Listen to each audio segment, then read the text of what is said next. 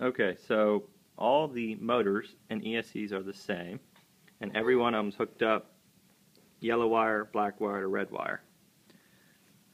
Of course, nothing's mounted yet, but just getting it started.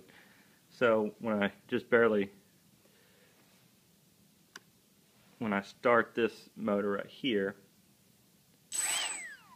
this is the front right here. So you can see that spins clockwise, and if I do this one counterclockwise,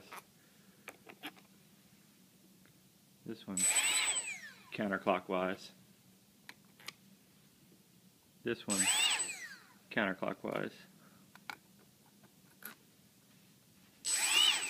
same thing there.